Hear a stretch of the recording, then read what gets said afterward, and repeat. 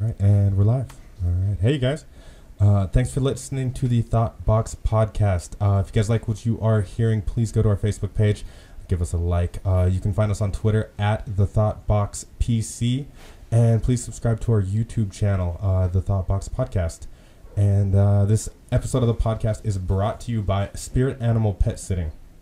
Listen, if you guys like to take pictures of your little pups and you cherish your furry little loved children forever in still frame, if you want to do this is the place to go. If you want to keep them in line with some easy to learn and incredibly effective training, this is the place to take your pups. If you go and she does something that I think is pretty cool. You get some overnight stays in your home with one of their amazing personnel. Also, she does this thing that I haven't heard of too much, but I really like. It's canine camp out. And what happens here is you go away for a trip. Your little pooch goes on a camping trip. So you're both on a trip here. They go on a little retreat where they get to hike, swim, be outdoors, be in nature. And this is important to your dogs. A lot of you guys are working 9-to-5 jobs and your pet sits inside all day long. And he just sits on that couch and just has treats and snoozes all goddamn day and lives a glorious life. But it's important for them to get out and get some exercise. So give her a call. She'll take you out. They'll go have a great time and she'll take pictures. Return them. Yeah, you won't regret it. It'll be worth every single bit. So for those of you that have a normal person job, or maybe you just don't like the outdoors and you just don't want to get outside, just let your pet be healthy and adventurous. So go to spiritanimalpetsitting.com for more information, please. All right. Okay, everyone, ladies and gentlemen, I bring to you once again Tara Valletta. She's my bestie. Yo. She's pretty much just doesn't go away. And so she's here because she's my once a week ride or die bitch. Tara, how's it going? RD. What's up? It's going awesome. Going awesome? I'm on vacay. Vacay. You're headed to San Francisco in the morning? San Francisco. Remember that time I have to wake up at the butt crack of dawn because I'm a you have nice to wake up at human being? 4:30 in the morning to take me to the airport? I don't mind. It's not that far. We live pretty Damn close. straight you don't It'll mind. be perfect. 10 minutes away. You got this. And Yep. then you're going to go to work anyway. You go to San Francisco to see her lover. Lover. Yes. Him and my friend. Oh. What's his name? You want to say hi to him? No. Chris. What's up, Chris? Christopher. What's up, Chris? Hi, Christopher. Hi, Chris. And You're taking Tara. We're not going to survive at the house. I made a list. God knows I can't cook. I made a list of survival techniques bad. and tactics. It's bad. And I'm going to see my friend Ryan, The too, list who I is haven't great. seen in a year, All right. which is awesome. Hello, Ryan. So, Basket. Unconventional Woman. How many times has this movie been made? I'm reading the title of this article that Tara was browsing over, and it's got that stereotypical feel to it. Please tell me it's not the same thing where the different teacher comes into the classroom and changes their lives, and it's cliche. It's not a movie. Success. This is in real life. But is it the same thing? Like it actually happened? It happened in Providence. It's relevant to me. What happens in Providence? It was Rhode Island. this teacher, she was a principal. Mhm. She turned around a struggling urban school, and it's Pleasant View Elementary School. See, movies do come true. That's why I'm gonna have a dragon one day, just like How to Train Your Dragon, and he's gonna be cool, and I'm gonna name Toothless, and it's gonna be fast, and call him a Night Fury. Yeah, I watched that movie a couple of times. I'm not gonna lie. Have you seen that movie? It makes me think of Dangerous Minds. I haven't seen that. I'm spending my time watching quality movies. How to Train Your Dragon 1 and 2. Oh, Want to play some Twister? I love. Do you remember those the mats movies. that you used to sit on? Did you have mats in Do you remember- kindergarten? Know what yeah. Know what I used to love? Remember the thing that in gym you throw it up in the air and it was like a parachute and you go the under big it one. and then you'd like And you come get out like of it. 25 people around it, and you'd like go like this with it. Make waves What out was of that? it. Ooh. I don't know. It was like a cut. We're gonna find out. You know what they was also like let a us do at this color- time? They let us take this rope and this like 1-inch mat that was maybe a little bit It was this softer than concrete, thing. and you could climb all the way to the top of your gymnasium without really any safety protection at all. Yeah, I love those things. Right? Those are fun. You said throw it up real high, you run underneath it and you're trapped, and then you just get on the outside and you do it again, and that's entertainment for Yeah, kids. we used to do it outside. That's all it takes. That was a really good time. We Yeah, only got no to do that on cheat. special occasions. Like it was a special day when that thing got to come out. Well, that's just dumb. Does that mean that I mean, that should be life in general. Just playing with a big parachute. I wish all the every time. gym classes they were just like, here's a parachute. You know, one of those students would float that off the top of the building one time, though. I'd do it. Oh, like attempt to fly? if they gave you that parachute every day, you'd get more and more exactly intelligent. More and more daring with it, and one day you might just decide to take the plunge. Do some evil And I'll Knievel style probably shit. surf down it like a champ. Like a champ. I'm currently going through my Facebook, looking at all the things that my friends Death and are destruction. interested in. That's all it ever is. Death Nation and with destruction. crumbling bridges and roads, excited to build You gotta giant get off wall. that social media. It's so much fun though. You gotta get off that social media. Speaking of social bad. media, It's real bad. coming home after the party. Yeah. Look at that's what I'm watching right now. Yeah. Kids falling. There's nothing better than kids just All falling the down. information is at your fingertips right now, and you're just watching some kid have the worst day of his life. Yeah, it's really cute. Stumbling back and forth in a puddle. This It's so poor kid's cute. he's got a blue jacket on, and he's just trying to walk, and he's just face planting in dirt I mean, he's alright. He's a kid. all Kids bounce day, back. every day. Do you know what I really want to bring up, but I don't want to bring up at the same exact time? Farmer Joe. I was gonna say Kim Davis. Joe fucking Kim Davis. Can you give me a break in It's life? just a situation. For one, that I hate that these are the most if it's sad that this has to be a relevant topic in society, and it has to be like one of the most important ones that's flooding all of the social media.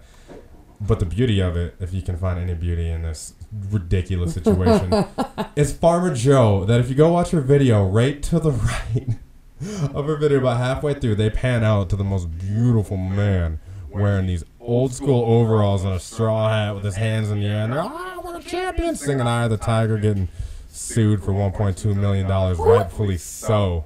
The questions that are posed. Who is this guy? Why is he there? Why is he wearing farmer jeans Do you know what my in bet? 2015? Do you know what my bet is? That's a goddamn 17th husband that you had or whatever. It could be.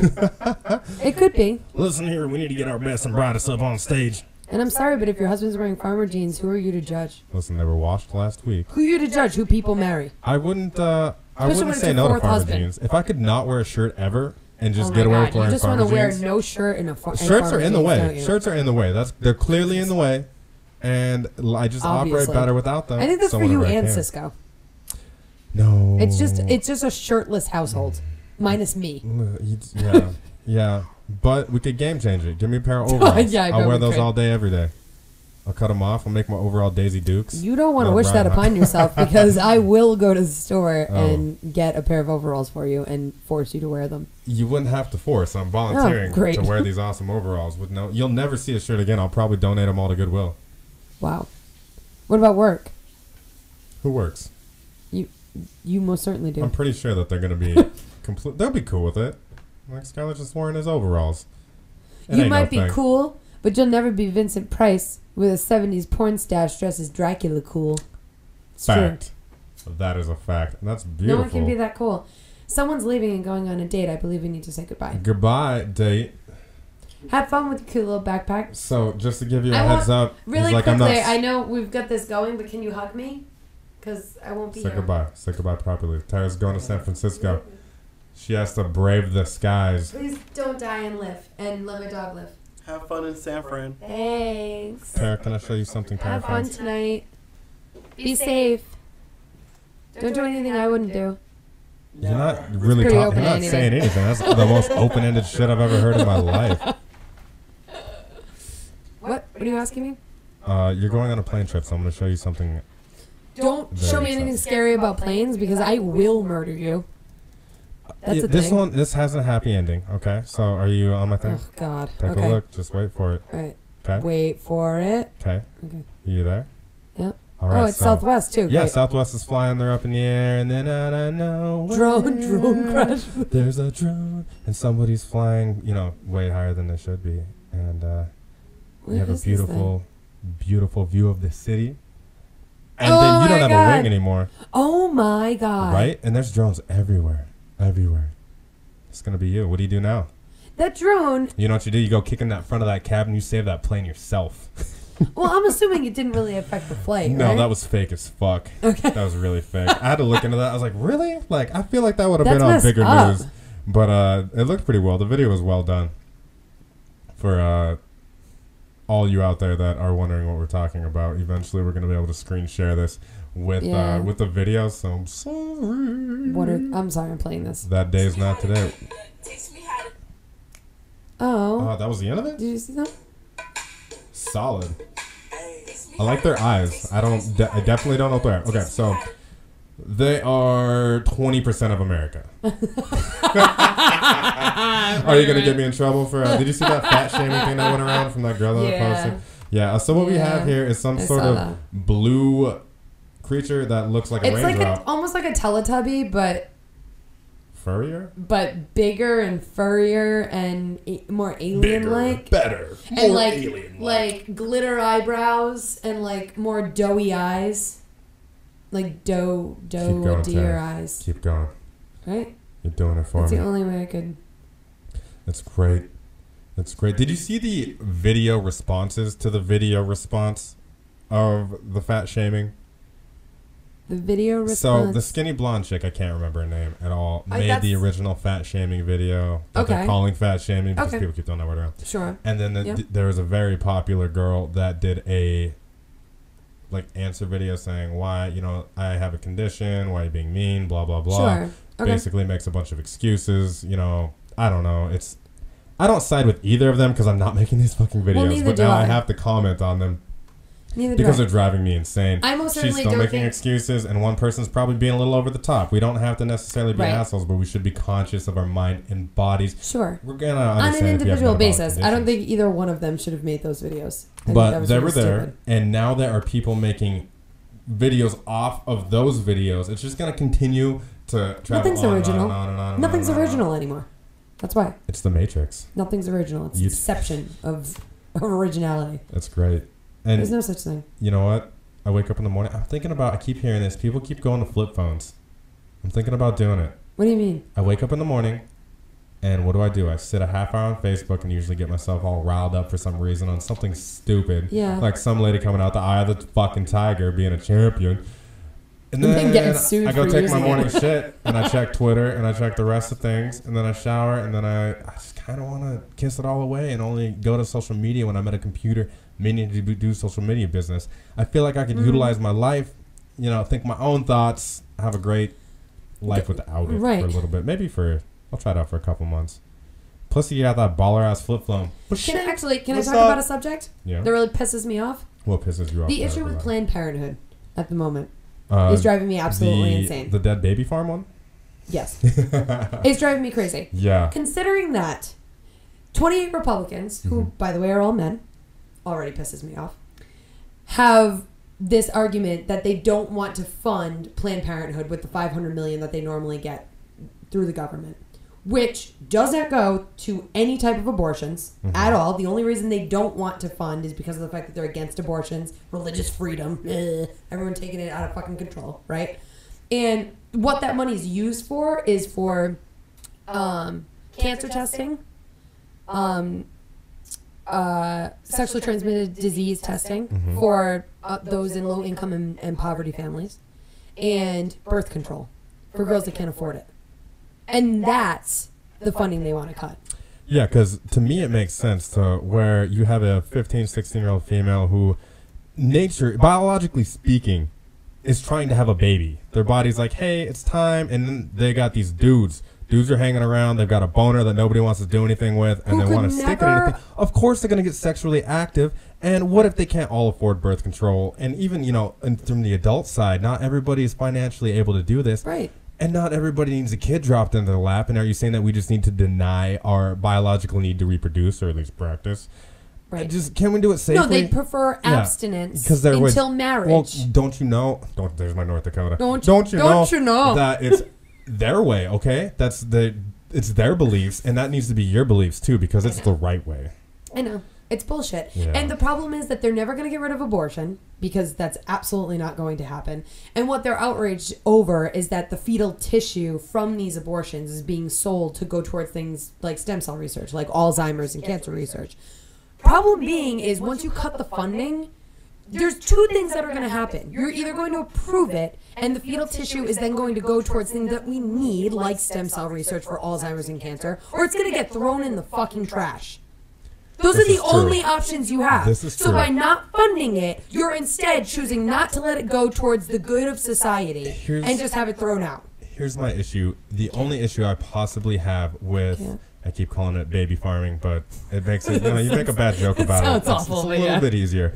This little baby farming they got going on. Humor makes everything easier. I'm terrified that once money gets into it somehow and somebody's making money and there's a way for a big company to make a profit, that somebody's going to run wild and it's going to turn into another one of the corporations that just run amok and aren't necessarily in the best interest. And it needs to be regulated, but they can't even decide on whether or not they want to let these women abort their fetuses. Yeah. And so now they're talking about what happens to the afterbirth. They're never gonna come to a conclusion. This is gonna go on for on and on and on, and so many more. Time doesn't stop. Oh my God! Can you look at my screen? Speaking of the guy with the overalls. Oh, there he is. Wizard of Oz cast reunited. You've got two dudes in suits holding. This headline is everything. I don't want to be too mean to this lady, but she drives me crazy. She reminds me of something that should be sitting underneath of a bridge, grabbing billy goats coming across the top. She's a troll. She's horrible, and she's pushing. She has a job, and she's supposed to do her job, really but she's pushing her religion all over the place. And she brings this beautiful specimen of a man, and he's got to be like 6'5". He's a giant. And a straw hat, overalls, and a long sleeve white shirt with bracelets. He's the what's that guy in Wizard of Oz? The Scarecrow. The Scarecrow. He's also 100% not wearing shoes. It's not showing it, but I know they're not there. There's no chance he's got shoes on. I mean, what do you think's the percentage? Give me a percentage. 10% chance. I'm saying there's 10% chance that he knows what a shoe is. Oh my God, that's so funny. No, he's probably a nice guy. Something about Julia Roberts. Yeah, you know what? He probably is a really nice guy. He's just got really closed-minded views because of how he was raised. Maybe he's a dick. Ultimately, see, that's what it comes down to. We don't know any of these people. That's the problem. No, I know. You have no idea. That's the problem with internet and social media is people just take one thing and they can run with it forever and ever and ever and ever and continue to talk about the same thing over and over. Don't make assumptions. Remember the 4 agreements? The 4 agreements? That I talked about? Speak with integrity. Yeah. Don't make assumptions. Yeah. Don't take anything personally. Yeah. And always do your best. Those are the Do you believe in participation medals? Like you should get a trophy. No. Okay, thank you. Then I abide by those because that last one, like always do your best. Oh no, it's more on a. It's more always do your best. Oh, you did okay. It's more on a personal thing. Like Jimmy thinks he's a champion, but Jimmy's not a champion. Your best on an individual basis is going to vary from day to day, depending on the mood that you're in, if you're sick, all that kind of stuff. But no matter where you're at in your life, always try and do your best. So like something simple like procrastination, which I struggle with majorly, especially at work. If you don't struggle with a little bit of procrastination, I don't trust you. I agree with you. I totally agree with you. But I always know that I'm going to feel better after I actually just do the act itself. So I say to myself, just do your best. Once you finish it, you're going to feel better. So it's like that. That's what it means by always do your best. Not like, always do your best so we can give you a medal because you participated. That's dumb. You didn't finish the race because you weren't even good enough. That's stupid. Failure has to be an option for success. I don't know why we keep telling these kids that they can't fail. Yeah, because that's really detrimental. You don't know the highs unless you have the lows. You definitely can't appreciate the highs if you don't know the lows. Yeah. I still remember. I mean, I played sports all the way through college. I played football in college too. Even in college, one of the most traumatizing memories I have is this. It was Nate. He was an O-lineman, and we were doing this drill. And I was a running back, and it was an O-line and a seasoned O-lineman, a freshman, most likely red shirt. Excuse me. He's a D-lineman. Nate's a D-lineman. Okay. I was on offense. This is all football time. The O-lineman is the freshman red shirt, and I'm the running back. And I can make one move, and I got to stay in between these 10 yards worth of cones, and he's got to get me. He's got to tackle me. And what I see is I hear the whistle blow, and I take 2 steps. And before I even make a move, Big Nate takes my lineman, picks him up into the air, turns him sideways, and puts him on his back. My lineman was like a 300-pound lineman. He was not a small dude. Oh, my God. But Nate was just an animal. He's one of the guys where the shoulder pads don't even look like they fit. And he just puts a helmet on like halfway. They're He's falling like, out. Oh my God. And he just eats gasoline for breakfast. Ugh. And I'm looking him right in the eye. I have no momentum. And I was like, here's the deal. If I make one move, he's just going to crawl over to me and eat me. So I'm just going to lower my shoulder, not make a juke move, and just hit him as hard as I can. And I leaned down and I was probably about 210, 215. I put all my weight into him. I ran hard as out of nowhere. I'm looking at the sky, and he's standing over the top of me. And the defense is going fucking bananas because I didn't even make it to the line. He hit me he hit me like a fucking freight train. It felt like I felt all the air come out of me. And I just remember going, ugh. So dangerous. And I'm looking at the sky, and I'm holding the football like a running back still tucked in my arm, and he goes, whoa, steps over me and slaps the ball out of my hand. I've never felt like less of a human being in my life. But you know what, that loss stuck with me, and I don't want to feel like that again. And so the next time I'm training and the next time I'm doing anything, you can just relate that feeling of just, oh man, this is the worst, and not want that again. Well, you need good right. drive. You need it to succeed. Succeed. Unfortunately, I got far too many. I think everybody has far too many of them tails. Those tails. I'm on TED Talk right now. Oh, switching. It's about TED Fellows. What are we TEDing? No, the TED Fellowship is open. Oh, I heard twice a year. this. The TED Fellows program opens applications to find a new class of extraordinary thinkers and doers.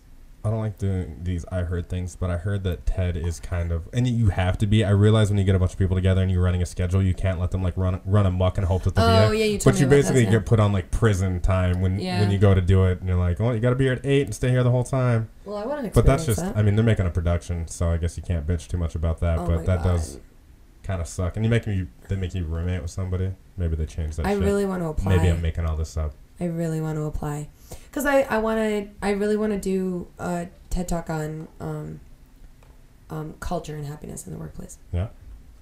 More than anything. So, Miss Valletta here gets hired on with a company. What is the company?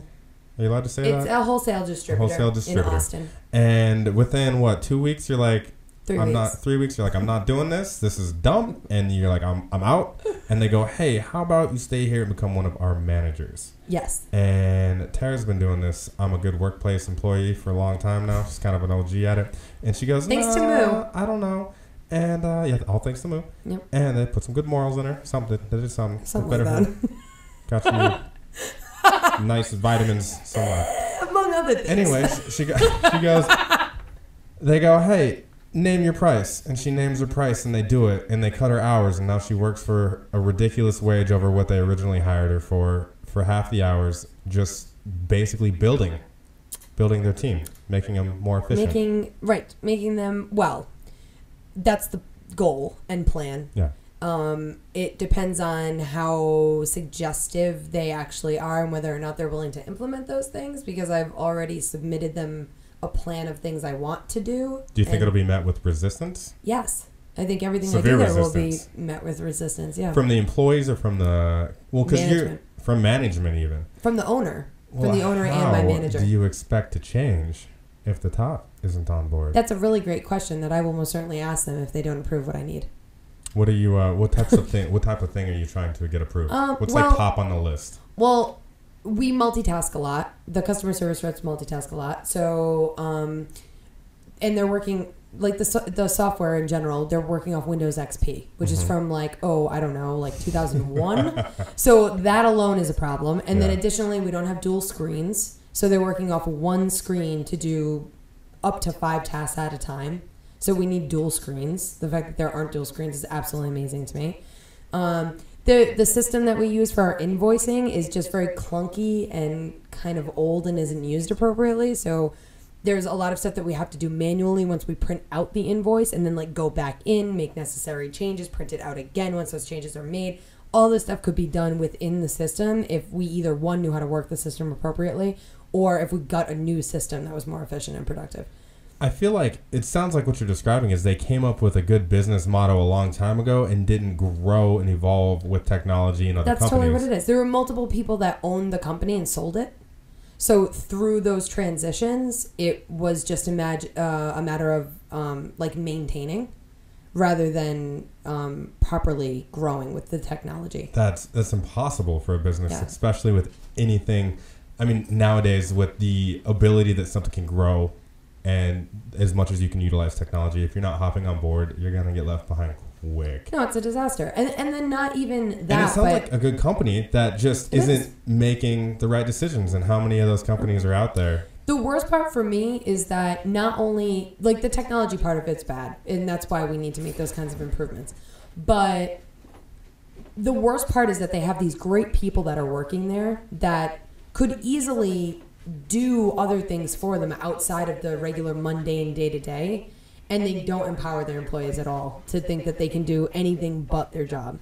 So they never use them to like make training documents or to train new hires or like they never instill confidence in them, in their job skills, that they have job skills outside of what they're already doing. In their rate. So as far as they're concerned, they're just customer service agents and they hate their job.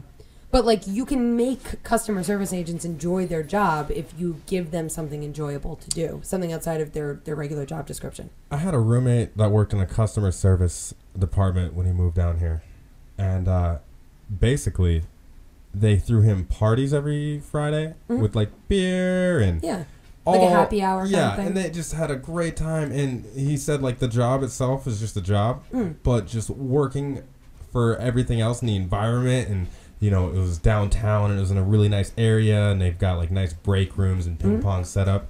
It makes all the difference. It's a combination of two things, I think. I think it has to be those physical things, like it has to be a happy hour, it has to be, you know, you need to have fun things to do in the office. Like well, I even want to just get them Nerf basketball sets to put on the back of their cubicle, so while they're working they can like free throw to each other's cubicle. Yeah. Like just stupid stuff like that. But on top of it, you also have to, the management also has to cultivate the environment of empowerment and honesty, transparency. You have to have a complete open door policy. They have to trust and respect you. That's something that you have to build. You can't just expect that to happen on its own. So it's great if you have a nice physical environment, but if along with that doesn't come a sense of higher purpose outside of just helping shitty customers, it's not worth it. So you have to show them a higher purpose than what the job really entails. True, and I feel like you're also allowing them to stimulate their mind while at work too, which is important, especially if you work in a job like that where you are kind of locked in a box for the good portion of the day. You know, well, it feels like not being themselves. All day long, and just turning into a person that has to, you know, you have to be. It's customer service, so you basically are dealing with people that aren't the happiest with something that's going on. One thing for me that's really annoying on you is like I came in and I took the name of the company, I made it an acronym to cultivate, like the acronym was certain words to cultivate a certain kind of environment. And one of them included that I want them to be as genuine as possible with the customers. So I want them to show their personality. If the customer starts talking about something that interests them, I want them to have a conversation with the customer, not just make it robotic. And every single one of them was like, oh, well, I mean, they don't want us to do that. Like the company gave them the impression that they don't be a robot. Right, they don't want the talk time long, because the longer the talk time, the less calls that are coming in, the less money the company has coming in. Once again. But ultimately, the That's experience not how you get that a better give, customer. No, and the experience that you give the customer is what they take away and then talk to people about.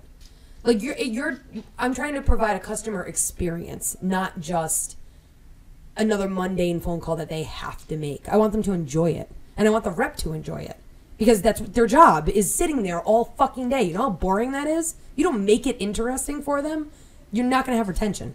I totally believe that. And I mean, everybody's had to call a customer service line, and nobody's excited to call the customer service line. And I've had a couple that, you know, they answer the phone and you know the tone in the voice that they hate their job. Totally.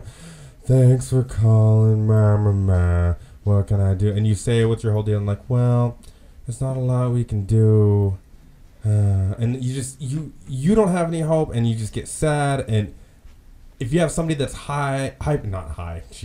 you have somebody that's like that's high energy, they have a great conversation.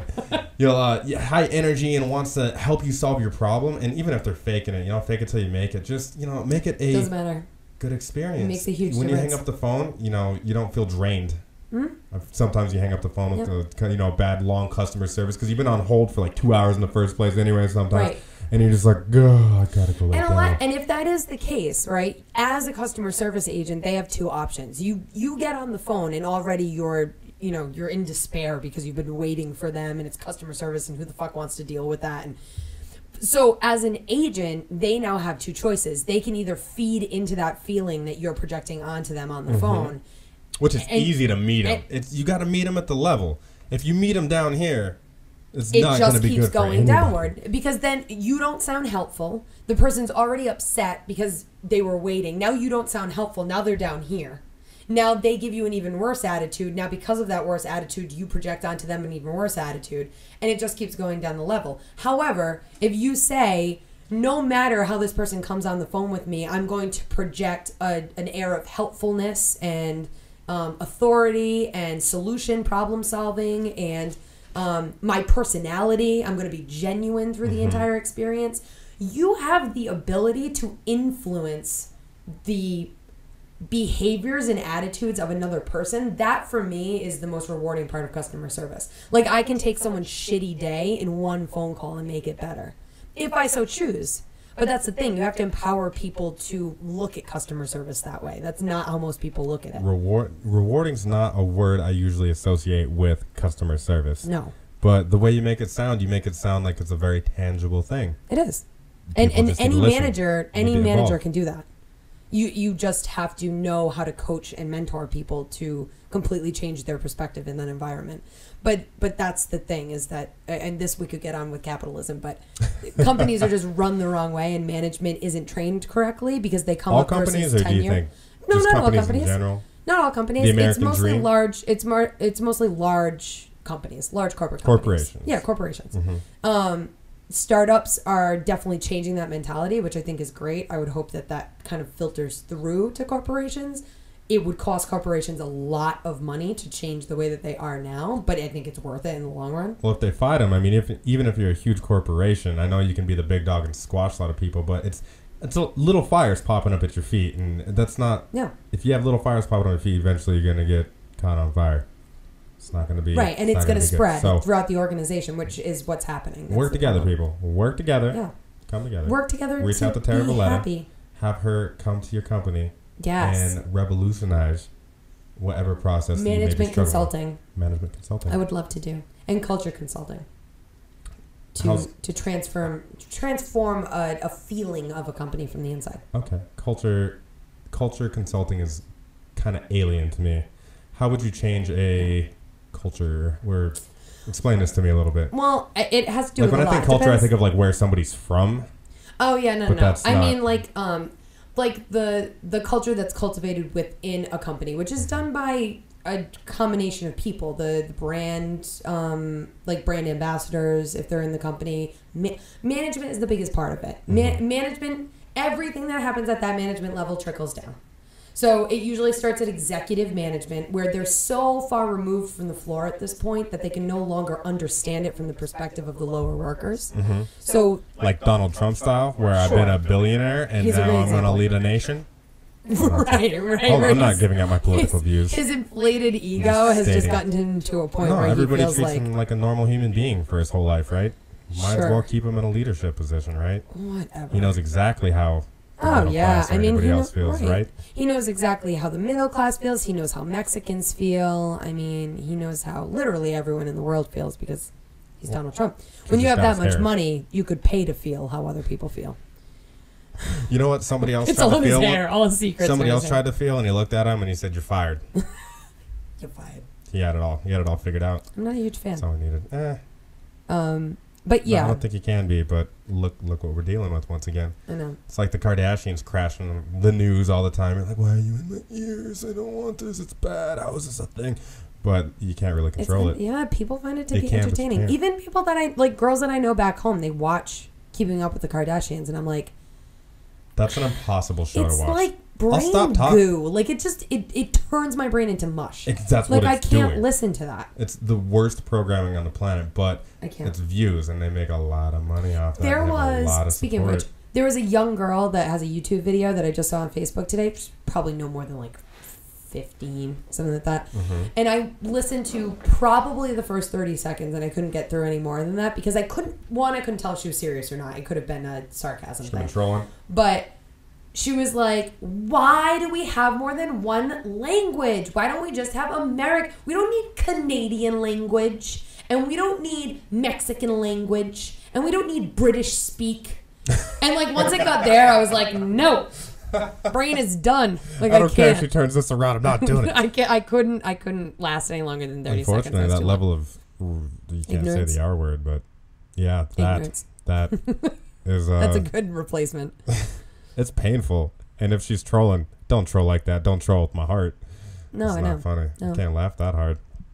Yeah, me and Cisco were talking about ignorance. Did you see the picture? Was it that blonde? No, there was a different one. I think you were looking at it the other day as well. It's some blonde girl, and she's got the YouTube video. Yeah, of With course. the big She's boobs, got and monster she's, like, off to tits, the and her side. face is caked on with makeup, and she's just giving her opinion on if dogs have brains.